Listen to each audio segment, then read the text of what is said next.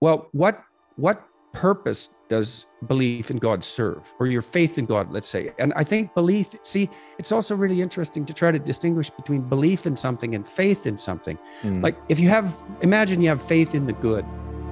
And so how do you demonstrate that? Well, you believe that good is more powerful than evil. You believe that you should act in a manner that's appropriate to the good. And so then you act that way. And that's the faith.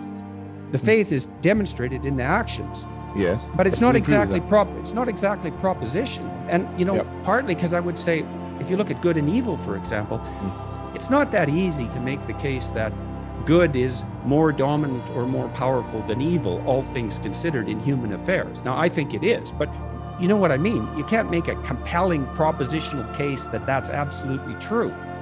But you can reflect your faith in your actions. My sense is, Christians, turn to yourself.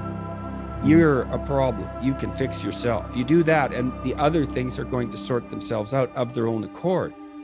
And I do believe that. And I actually believe that that message is in some sense centrally Christian.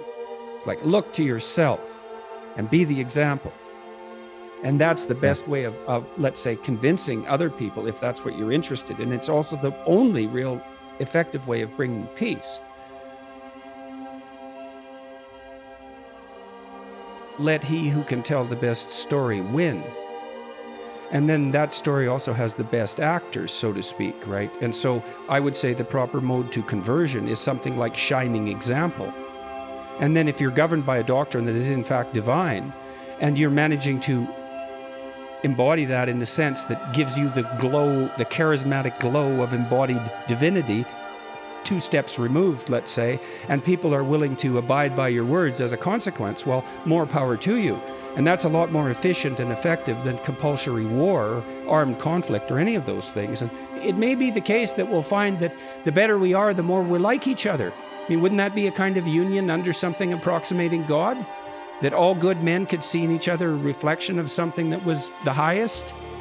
And that could be compelling in and of itself? Christ from a psychological perspective, and the critic, my critic, this particular critic that I've been reading, said, well, that doesn't differentiate Christ much from a whole sequence of dying and resurrecting mythological gods. And of course, people have made that claim in comparative religion. Joseph Campbell did that, and Jung to a lesser degree, I would say, but Campbell did that. But the difference, and C.S. Lewis pointed this out as well, the difference between those mythological gods and Christ was that there's a representation of, there's a historical representation of his existence as well. Now you can debate whether or not that's genuine. You can debate about whether or not he actually lived and whether there's credible objective evidence for that, but it doesn't matter in some sense because this, well, it does, but there's a sense in which it doesn't matter because there's still a historical story. And so what you have in the figure of Christ is an actual person who actually lived, plus a myth. And in some sense, Christ is the union of those two things. The problem is I probably believe that, but I don't know. I'm amazed at my own belief, and I don't understand it. Like, because I've seen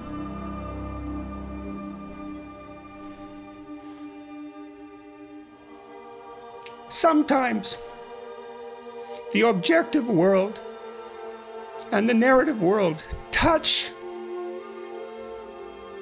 You know, that's Jungian synchronicity. And I've seen that many times in my own life. And so in some sense, I believe it's undeniable. You know, we have a narrative sense of the world. For me, that's been the world of morality. That's the world that tells us how to act. It's real. Like, we treat it like it's real. It's not the objective world. But the narrative and the objective world touch. And the ultimate example of that, in principle, is supposed to be Christ. But I don't know what to, that seems to me oddly plausible.